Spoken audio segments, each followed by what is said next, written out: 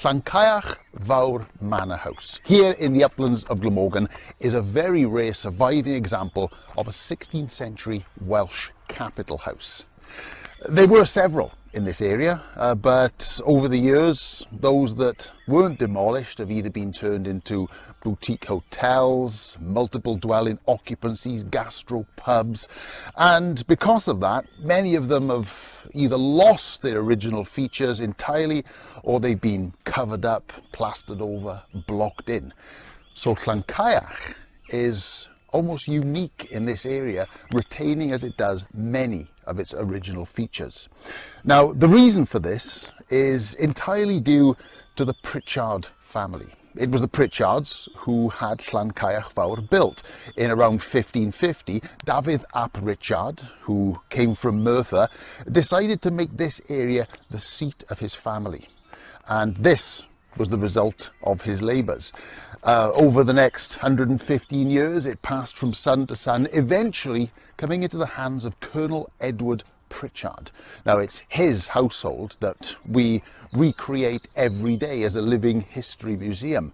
But Colonel Prichard died in 1655, and he left only two daughters. The land and the house, the 6,000 acres of it, was split between the two, and when they came of age and married, as was the law in those days, their property became their husband's property. Indeed, the wives themselves were considered property of their husbands.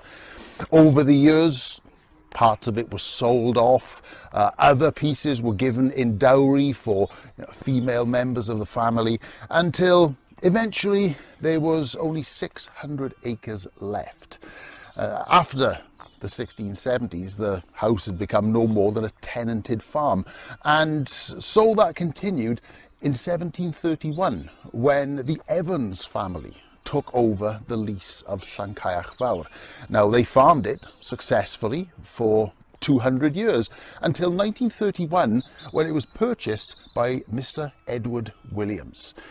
Edward farmed the land again, was a very successful farmer, raised his family here. Unfortunately, in 1970, Mr. Williams passed away. His wife, Enid, she continued to live here until 1979, when it was decided that the house, the lands, they were too much for her, so they were sold to, as it was then, Rhymney Valley District Council. They held on to it for a few years, wondering what to do with it, and then in 1991 decided to open a living history museum, something that was almost unique in Britain at the time. Now, I've said that the house was built in 1550. However, there is evidence to suggest that the house itself, or at least parts of it, are much, much older. The reason we have a date of 1550 for Llancaiach Fawr is due to the work of dendrochronologists. Now, dendrochronology is often used to date old buildings, and the work involves taking a core sample from wooden beams. Now, as we all know, trees, when they grow, every year they will leave an extra ring, and those rings can be counted to date a tree. Well, those rings remain when the trees are cut down and they worked to make beams and doorways of old houses. If a core sample is taken, it can be compared next to a database of tree rings of a known age, and accurate dates can be determined for a property. Sometimes they're even so accurate that they can determine the very month that a tree was cut down.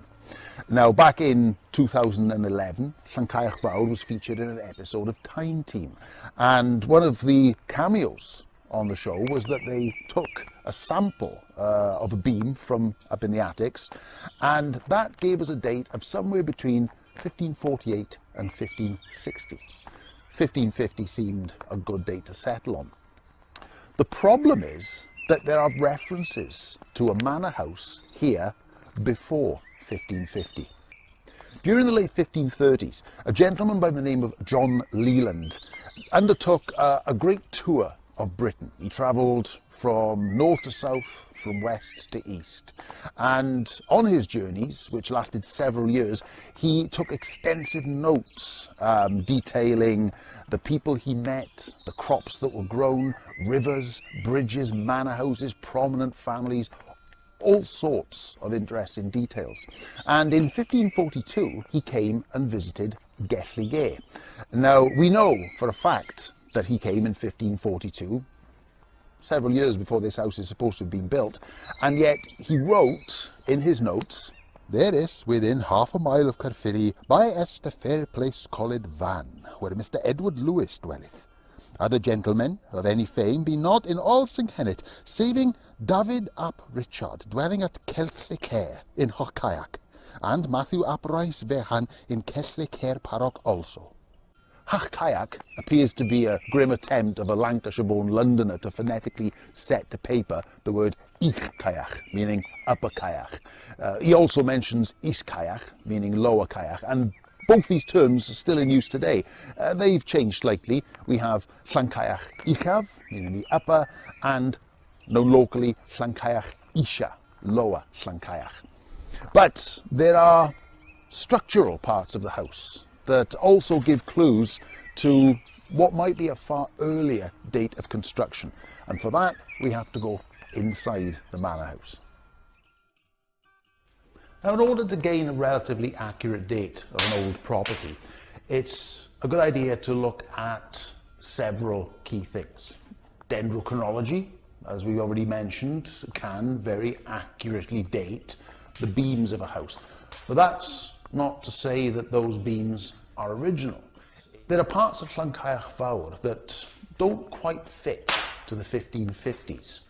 But there are certain aspects of this house that reflect far earlier fortified houses from the 14th to the 16th century.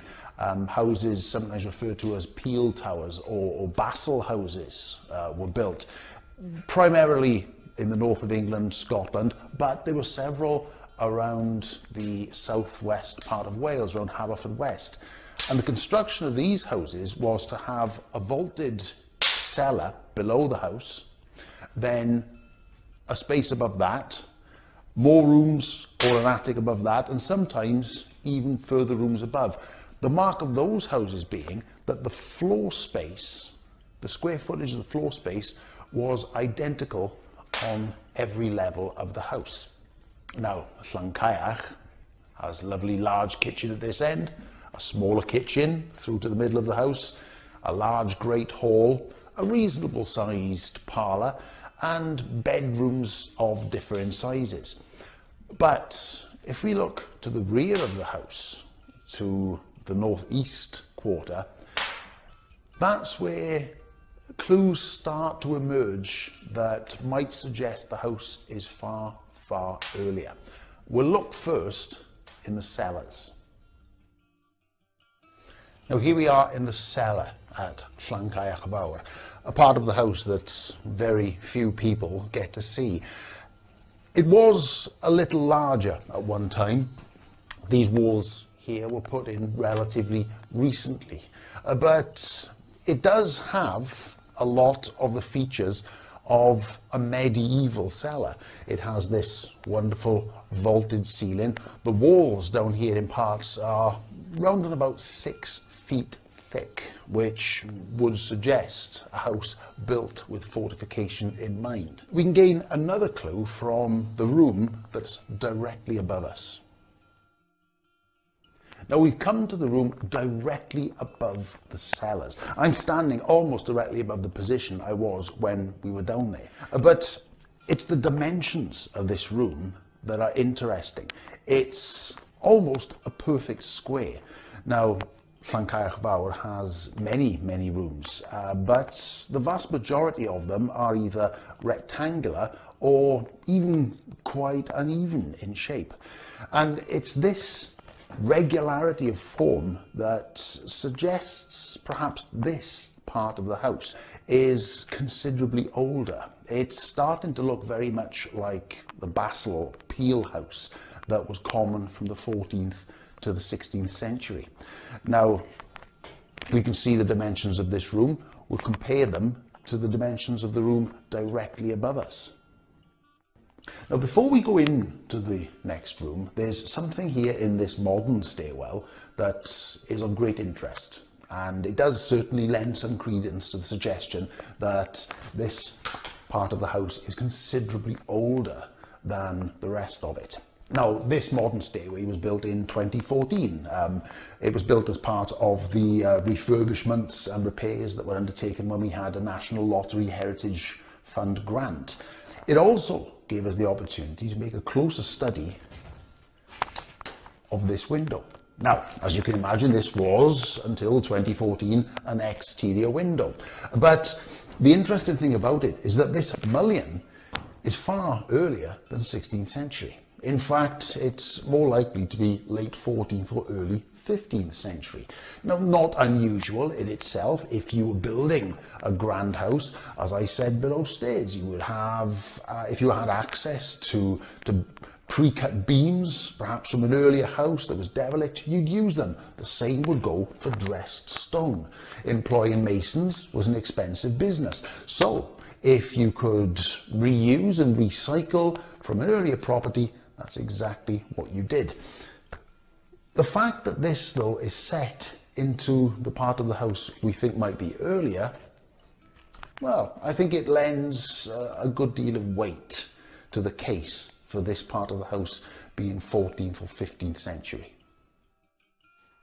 So, to the room directly above the still room, and most notably, it is of precisely the same size as that room. The same can be said for the room directly above, which is now set out as a bedroom. For the fact that there is a cellar 2 stories below us, then there's a still room, there's this room, there's the bed chamber above us, and the attic above that, all of exactly the same size, I think does suggest that this was perhaps a peel house or a basel house long before the rest of the house was built onto it. Now, one of the main features of these peel or basel or tower houses was that they almost always had a privy tower. And this house is no exception. It has been altered over the years, but if you look from outside the house, the privy tower is exactly in the right position so that it could service this house if it stood alone as a tower house. Another clue that shows how important the lower privy was to the northeastern quadrant of the house can be seen here. Now, this is from the parlour, and we can see now that there's direct access to the privy from the parlour, which is almost certainly a later part of the house. However, we know that the privy was accessible from here in the antechamber, the room that is directly above the still room below. Though there is now a panelled wall there, we knew for many years that there was direct access to the privy behind that panelling. And during the renovations in 2014, we were able to make a close examination of the original doorway. That shows us that this part of the house could easily have existed on its own and still maintained direct access to the important privy tower. Now, here to the rear of the house, we can see this modern stairwell. It does look very period accurate. In fact, one of the historians who came to visit the house after the work was finished did think that this was part of the original construction. But one unfortunate thing about the new tower is that it does now obscure the original privy. It can still be seen, and we'll take a look at it, but it runs from the very top right down to the floor and into the old drains. Now, before this was built, small excavation was undertaken here, and we uncovered the original drains, which did look particularly medieval. But if we take a look at the tower, there we can see the privy tower set directly next to it, exactly where it would need to be if this was originally constructed as a peel or tower house. If we look at the coin work on the corner of the northeastern towers, it's made of these large, hefty blocks. This would have provided great strength and stability. Yet, if we look to the corners of what is more likely the later construction, there is no such heavy-duty coinwork. It's the same stone that's used in the rest of the walls. In fact, the only part of what is most likely the later construction where you will find heavy coins set into wall corners are here, to the northern rear of the small kitchen. Even here, it's obviously reused stone. This large block here, used as a piece of coinwork, was obviously once a window mullion that's been borrowed or perhaps even robbed out of a much earlier building that probably stood somewhere nearby. And so then to this uppermost room, directly above the two rooms you've already seen, directly above the cells below, and again of equal dimensions. It certainly suggests that this northeastern quarter of the house was built as a single unit, and then over time other parts of the house were tacked onto it. There's direct access here to the privy, and if we look out from the hallway, this short passageway looks almost like something of an afterthought. It's not particularly well thought out. And also look at the thickness of these walls. That seems quite ludicrous for an internal wall. However, if you consider this as the outer wall with a very thick retaining wall here, good for defence, you'd be safe on the inside of your tower house. If there's danger outside, it's highly unlikely that they will be able to get through. So now we find ourselves in the northern attic, the uppermost section of the quadrant of the house that we've been studying. And it was during the large renovations in 2014 that an opportunity presented itself to make a very particular and unique study of the house. We were able to look at it in a way that probably hadn't been possible since the house was first constructed. You see, part of the money that we were given by the National Lottery Heritage Fund, we had decided to put aside and use to construct a new roof. Now the beams, these all seem to be in pretty good order, but the tiles that had been put on in the 1980s, they hadn't fared as well. So it was decided to remove those and replace them with good quality slate. So with this in mind, the company who were employed to undertake the work, they knew it would take several months. So rather than simply work when the weather was good, they decided to build a scaffold around the whole house and place a huge artificial roof on it. This meant that they could continue working even when the weather was bad, but it also gave us a unique opportunity, because climbing onto that scaffold meant that we could look down into the structure of the house. All these beams were visible, but we could also see the tops of the walls. And this northern quadrant was the only part that was completely tied in and intact. We could see other later areas of construction, but they just been butted up against this perfectly square tower house. So having now looked inside the northeastern quarter of this house, we've taken a look at that vaulted cellar below, the rooms directly above it, one atop the other, each one of equal dimensions. It allows us to come outside the house and look upon it with fresh eyes and see it in something of a different light. Because looking at it now, it seems perfectly feasible that this northeastern part of the house could very well have stood alone. Only later would the rest of the house be built onto and around it, giving it a completely different aspect. So, is Llancaiach Fawr 471 years old?